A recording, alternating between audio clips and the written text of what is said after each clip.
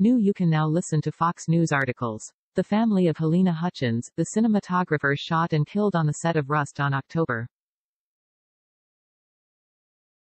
21, announced the filing of a wrongful death lawsuit at a press conference Tuesday.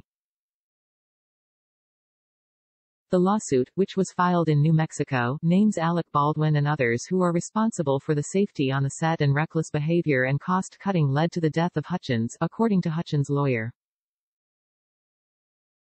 The lawyers interviewed witnesses before filing the lawsuit and created a video compiling evidence for the wrongful death lawsuit. Baldwin previously sat down for a tell-all interview regarding the October 21 shooting where he described the moment the gun went off. Baldwin and Hutchins were setting up for a shot where the actor was supposed to draw the gun and point it at a camera. While standing next to the camera, the cinematographer was guiding Baldwin on where to point the gun, he said.